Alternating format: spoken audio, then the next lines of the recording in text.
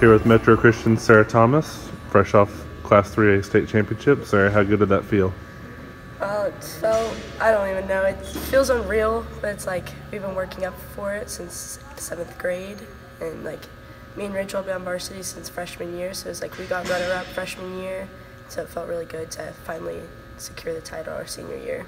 Yeah, Coach Rose told me that you guys are the first middle school program to make it all the way through, and for you guys to secure that title is kind of fitting that you guys were able to kind of see the program through each and every year and finally get to the pinnacle, winning that title. Oh, yeah. How special is it to do it with that group of girls?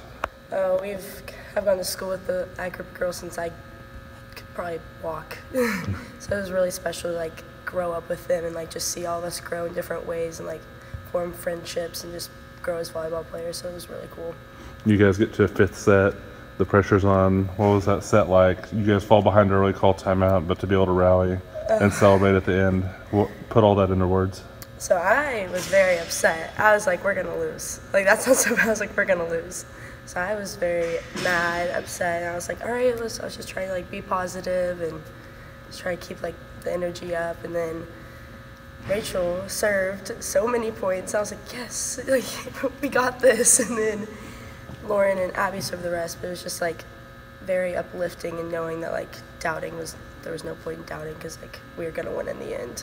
And Rachel said you get to throw the trophy up in the air. Yeah, I did. You know how exciting was that to be? I mean, with all the seniors, you're the one that thrown that trophy up. And the reason I did because I did it at regional, so I was like, hey, let's do it both. And I was gonna do it with Rachel, but she wasn't sitting next to me.